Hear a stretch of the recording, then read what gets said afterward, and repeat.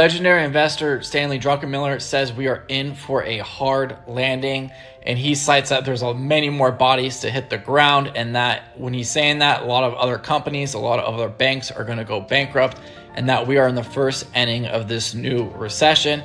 And he cites all the free money. People made stupid mistakes. They invested, in dumb things when there was just this wild speculation. If you ask me, you cannot taper a Ponzi scheme. So as soon as the Fed started raising interest rates, there's so much leverage, there's so much funny money, things are going to start breaking, and they already have. And now, you read stats that half the banks in the United States are insolvent. A lot of these things are true. And I think, it's either let the US economy collapse into a 2009 deflationary crash, or we go into a hyperinflationary period.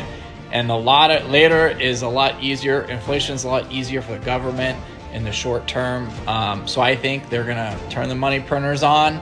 They're gonna print a lot of money. They're gonna bail out companies. They're gonna bail out banks.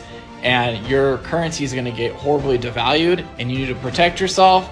You need to buy Bitcoin, gold, silver, real estate, hard assets, because the dollars and the banks are going to lose value. No one will tell you on mainstream media, but this is what's going to happen.